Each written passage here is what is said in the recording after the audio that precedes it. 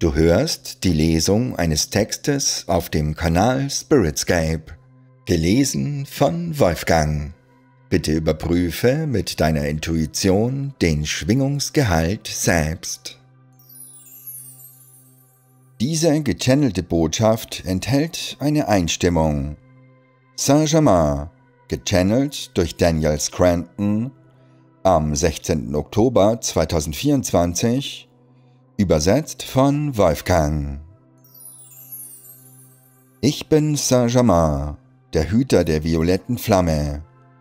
Was ich euch allen am liebsten vermitteln möchte, ist das kraftvolle Gefühl, wer ihr wirklich seid. Durch meine Fähigkeit, mich darauf zu fokussieren, wer ihr wirklich seid, schenke ich euch diese Energie, dieses Wissen, diese Einstimmung. Jede gechannelte Botschaft, der ihr begegnet, ist eine Einstimmung.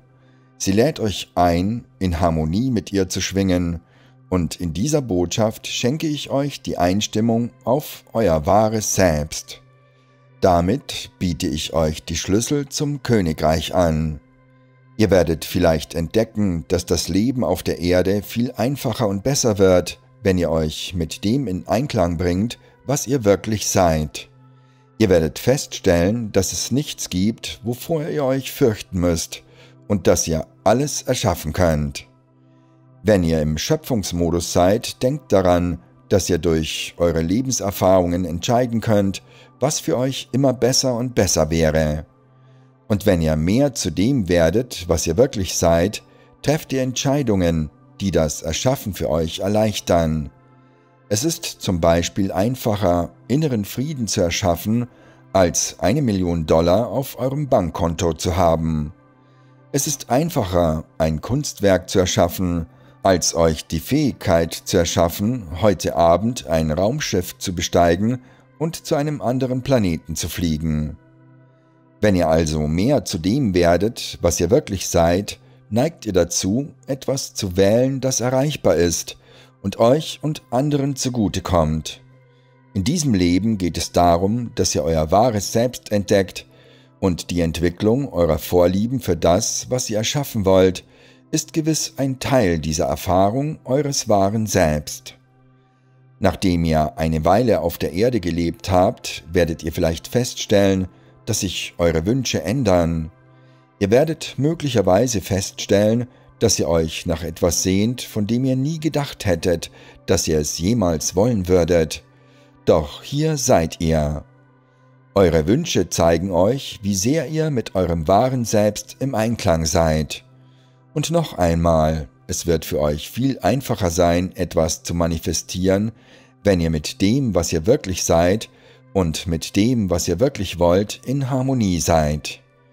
Ihr könnt immer noch das Raumschiff haben und die $1 Million und die Liebe eures Lebens und all die anderen Dinge, die ihr erleben wollt, aber sie werden mühelos kommen, weil ihr entschieden habt, dass es euer wahres und ganzes Selbst ist, das ihr die ganze Zeit über wirklich gesucht habt.